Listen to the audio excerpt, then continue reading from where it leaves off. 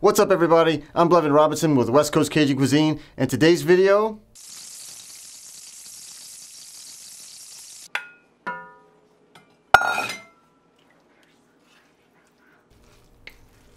Turkey Jambalaya.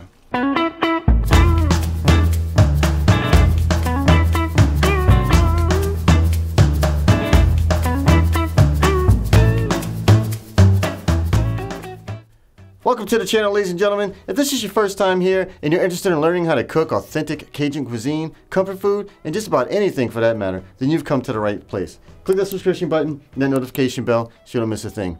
Now today's video is a turkey jambalaya, which I made with some leftover turkey from Thanksgiving. If you don't have any more turkey or you're just tired of turkey, use chicken. It works perfectly fine. Now this is a different recipe than my last jambalaya video, and trust me, this recipe is crazy good, to the point that I don't even use the other recipe anymore. Not that the other one is bad or anything, I just like this recipe more. So I'm going to go ahead and cut to the chase and get to the kitchen and show you how to make it. Alright, this is some of what we're going to need here. I have some canola oil, some all-purpose flour, 1 yellow onion, 1 green bell pepper, 1 stalk of celery. I'm going to mince about 3 teaspoons of garlic. I have an andouille sausage that I quartered, and about 2 cups of jasmine long grain rice. And if you have any turkey stock that you might have made over the holidays, we're going to need about 6 cups of that. If not, just use chicken stock. That works just fine. And we also have our leftover smoked turkey. Now, if you don't have any turkey or you're just tired of turkey, use chicken. It works perfectly fine. But you know what? Some people like to make a turkey for Christmas. This is a perfect opportunity for you to use those leftovers. Now the full recipe is going to be down in the description box below. Let's go ahead and get to the kitchen and start cooking. Alright, we're going to start off by heating up our oil to a medium heat, and then we're going to add our flour. Now once we add the flour, we're going to stir this consistently non-stop till we get the desired color of our roux. Now it's very important that you do not stop stirring this, because if you burn the roux, it's going to ruin the whole recipe. Now after about 8 to 10 minutes, as you can see here, we have almost a peanut butter color. Now we want to take this a step further and get to like a milk chocolate or a dark chocolate color, so we're going to keep on going. Alright, as you can see here, we have a nice dark roux. So now we're going to add our vegetables.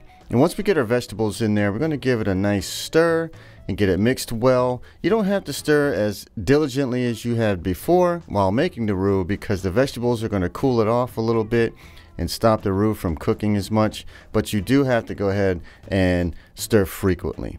So we're going to go ahead and cook this for about 5 minutes or so. And after 5 minutes, we're going to season the vegetables. Now the recipe for the seasoning is going to be in the description box below. And once we get that in there, we just want to make sure it's well incorporated, give it a good mix. And then we're going to start adding our garlic. Now I have 3 large garlic cloves here. I'm going to run through this press. And once I get all the garlic in here, we're going to go ahead and mix again. And make sure it's all well incorporated. And then we're going to cook this down for about 2 to 3 minutes. Now after the garlic is cooked down some, we're going to go ahead and add some chicken stock. Now I would have much rather add the homemade turkey stock that I made for Thanksgiving, but I used that for a gumbo the day after. So once we get that stock in there, we're going to go ahead and give it a quick mix. Make sure everything's well incorporated. We're going to bring this up to a boil, and then once it starts to boil, we're going to drop it down to a simmer. And we want to let this simmer for about 10 minutes, just long enough for that roux and that stock to start making a gravy. Alright, now that it's thickened up some, we're going to go ahead and add our sausage and then our turkey. Now once we get our meats in there, we're going to give it a quick mix, make sure it's mixed very well. And then we're going to bring this up to a boil. And once it starts to boil, we're going to cover it with the lid. And then we're going to place this into a preheated 350-degree oven for 20 minutes. Now after 20 minutes, what we have here, ladies and gentlemen, is one hell of a turkey jambalaya. Now I'm going to give this a quick mix, make sure the rice is all nice and cooked. And as you can tell, there's no crunchy burnt rice at the bottom. That's why I like to cook it in the oven. And now what we're going to do is add a tablespoon of butter. And once I get that butter in there, we're going to mix it around, make sure it's melted. And then once that butter gets melted, we're going to plate this up and eat.